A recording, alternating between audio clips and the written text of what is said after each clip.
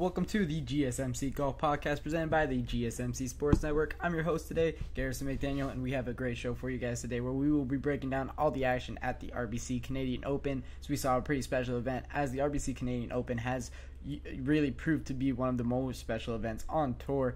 We're going to be breaking down the winner, Robert MacIntyre, talking about the leaderboard in our second segment. In our third segment, we'll be talking about Justin Thomas and his season in review or up to date. As we did this with Jordan Spieth a month ago, I think I'm going to do this with the golfers that are the biggest names in golf, talk about where their seasons are at, talk about the lows or the highs that they've been facing, and then our fourth segment will be my updated top 10 golfers in the world. It's been about a month since I've done it last. We're going to do it again, as I probably will make that about a monthly tradition here on the GSMC Golf Podcast. And then our fifth and final segment will be talking about the importance of the Memorial Tournament, as I am a kid from Columbus, Ohio, so I think that I am more than capable of speaking on the importance of a golf tournament that really is so important in my hometown. But as we get into this, before we start with all of that, if you would like to support the channel, support the GSMC Sports Network at all, use the gsmcpodcast.net link for tips and donations. It really does help all of us out. You guys could also ask me a question if you would like. It'll show up on the screen and I'll read it out loud live on air for you guys. But without further ado, we're going to get right into our first segment talking about Robert MacIntyre. And as we always do, we show the scorecards from the week. This is his first round. Absolutely brilliant first round here. He shoots a 64. He finishes, I think he was tied fifth, or he was fifth, solo fifth, as there were four guys that shot 63 and 62. He was the only one that was really able to keep this momentum and keep this kind of golf up for the entire time of this tournament.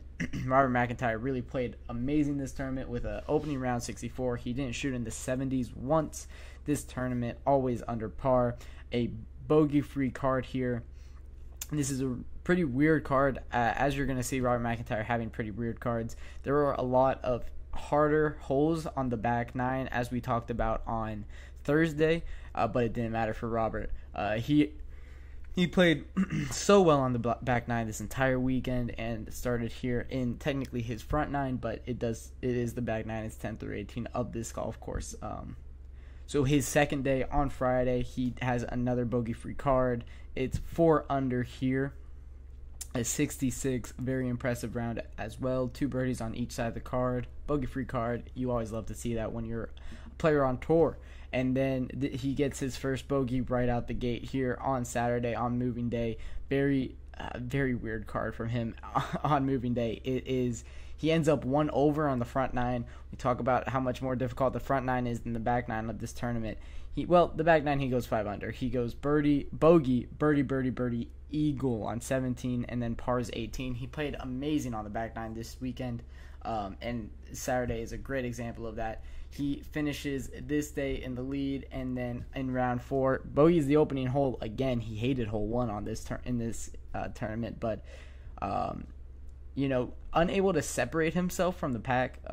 He definitely could have, but played it safe down the stretch. 17 and 18. 17 and 18, he had great looks at par for both of those. He had to stick it close to the green on both of those approach shots, and he did so very well. So Robert MacIntyre is your RBC Canadian Open champion. He played amazing all weekend, and you saw it on those cards. He is proven to be one of the best golfers, and once again, this is the whole sheet from this tournament. You see this back nine and how much more difficult it's playing than the front nine.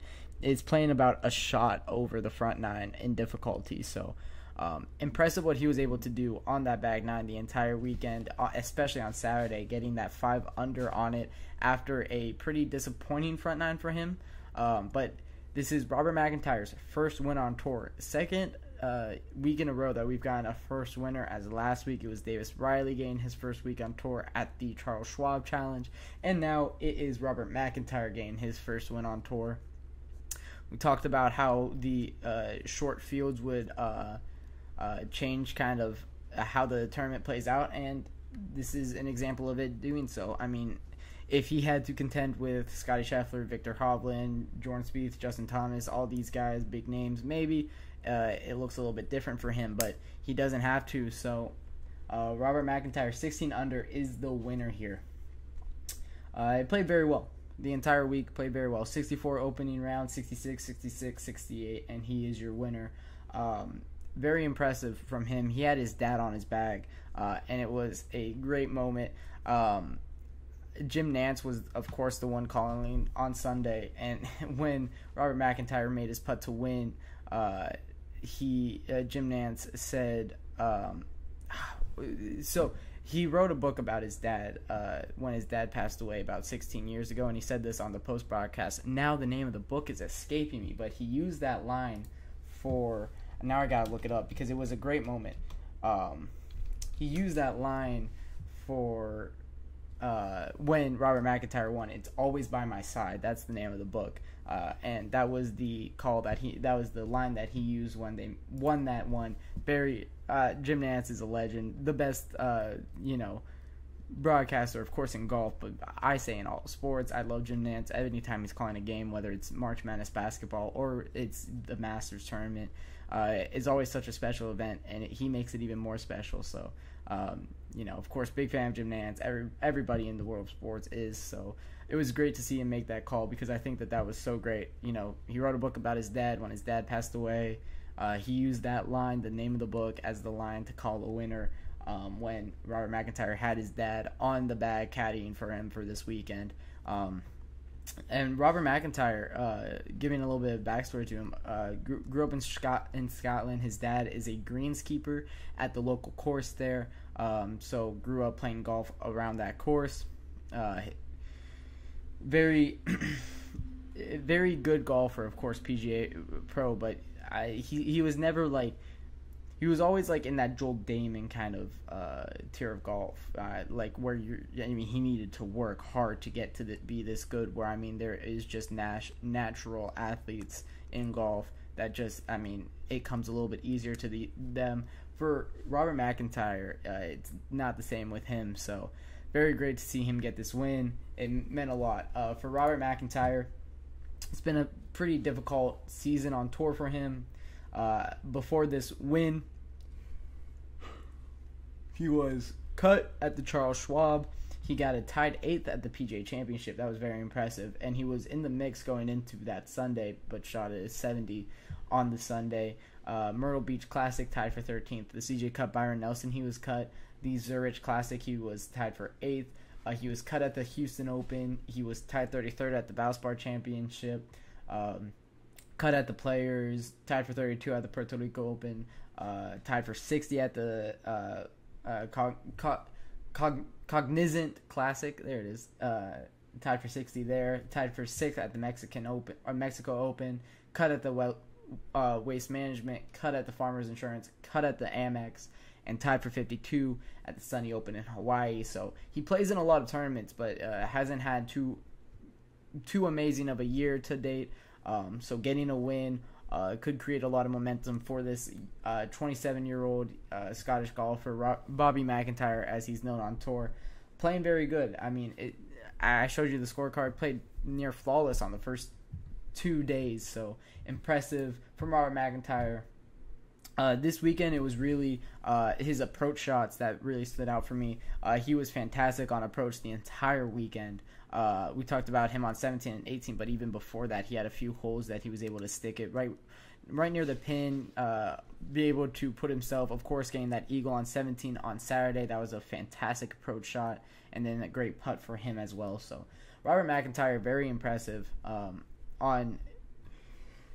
at the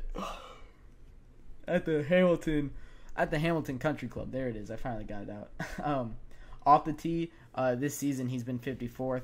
All of his numbers have been pretty mediocre when you look at it, but I just gave you his results on the year, and it makes sense.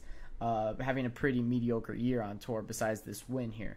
54th and off the tee, strokes gained total 41st, strokes gained putting 45th, strokes gained around the green 69th, strokes gained on approach of the green 97th. That's the only one where he's in the red for, and 97th minus .022 strokes gained. So he's been fantastic in a lot of areas of his game this year, and he was able to get the approach shots to work for him going into this tournament, and that's why he got the win. That's what I say is the area that really stood out for him. Very impressive what Robert MacIntyre was able to do. It's always hard to win your first win on tour. Davis Riley could attest to that probably from winning last week for the first time. It's not an easy feat, and he was able to do it in a pretty impressive fashion. It was closer than it needed to be, honestly. He let second place kind of hang around. We're going to be talking about more on the leaderboard in our next segment. So we'll be talking about second place and onward and how they shaped out. But for Robert MacIntyre, he wasn't able to, pull himself away as we see this round 4 scorecard.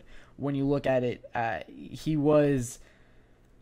think he was 3 strokes ahead going into the turn. I want to say he was pretty far ahead going into the turn, and then 2 bogeys on 12 and 13, and it got a little bit scary. But gets the stroke back on 15. Without that birdie on 15, he's into a playoff, and he was able to close it out on 17 and 18, getting pars on both of those holes. Pretty difficult shots into the green to get pars as well. So impressive stuff from Robert MacIntyre, what he was able to do in this tournament.